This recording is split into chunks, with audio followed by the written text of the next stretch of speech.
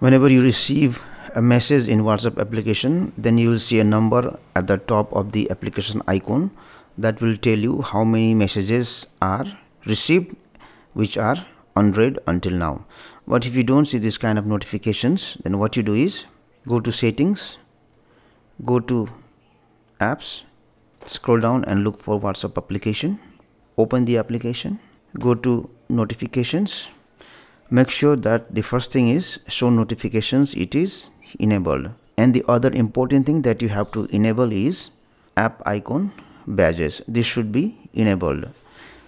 Even if the rest of the options are enabled, but app icon badges, if it is not enabled, then you will not be able to see how many chats you have received in WhatsApp application.